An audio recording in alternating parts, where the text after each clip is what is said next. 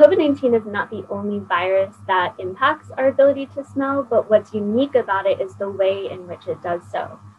So if we get the common cold, you're going to have an inflammatory response in the nose, and that's going to create all sorts of mucus, and that then mutes down or tamps down your ability to smell, right? So it basically just becomes a muted sense.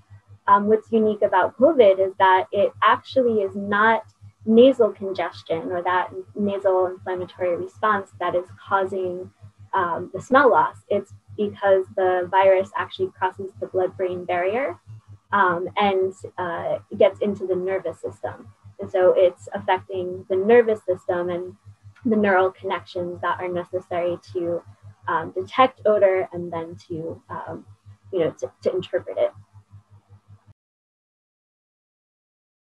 So with COVID-19, because the virus invades the nervous system or affects the nervous system, it is often resulting in profound loss and a complete inability to smell. And that is really taking its toll on a lot of the people who have not had their sense of smell, sometimes for months, sometimes some people, upwards of almost a year at this point.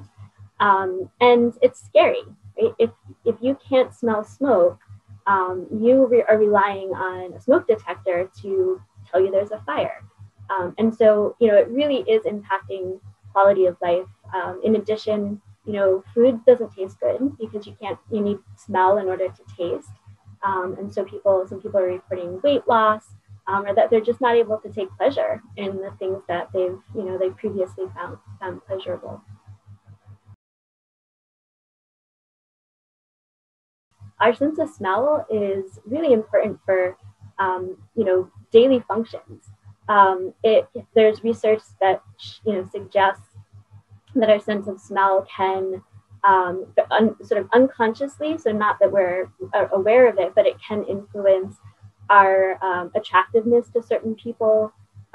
It's one of the ways in which we, select mates that are less genetically similar to us to, be an advantage for reproduction.